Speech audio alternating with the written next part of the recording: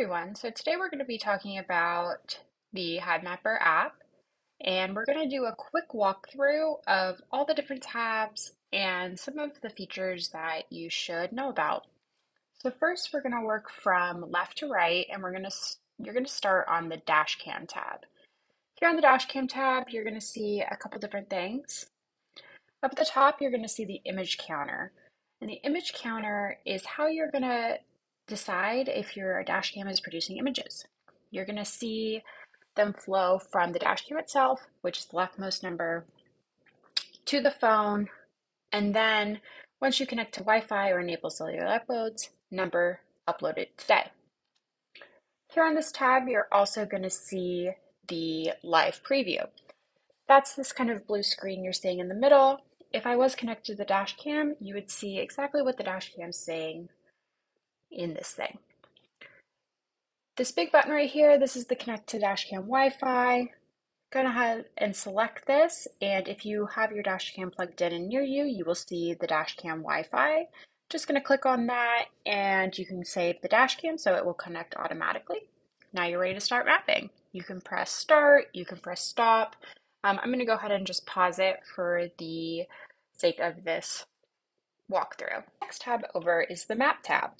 So here on the map tab, it's going to show you a full map of your current location.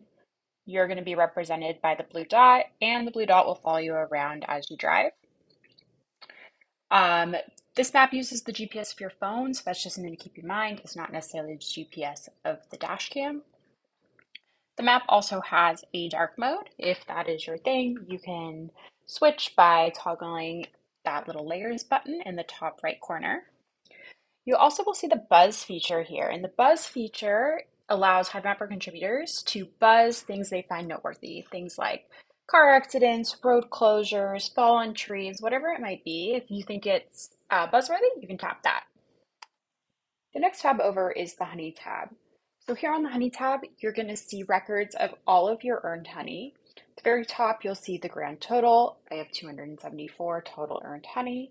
Then you'll see the individual transactions, including what the honey was earned for, how much you earned, and the date it was awarded. Remember, honey is only awarded once a week on Wednesday nights. So another section you may see is pending honey. If you drove during the earning period, but the honey has not been paid out yet, those will appear under the pending honey section. Moving along, finally, we have the settings tab. So here on the settings tab, you're going to be able to see your Hivemapper username right in the middle there. Mine is Spicy Copper Whisperer. At the top, you're going to see the ability to allow cellular uploads if you want to use cellular data to upload your contributions.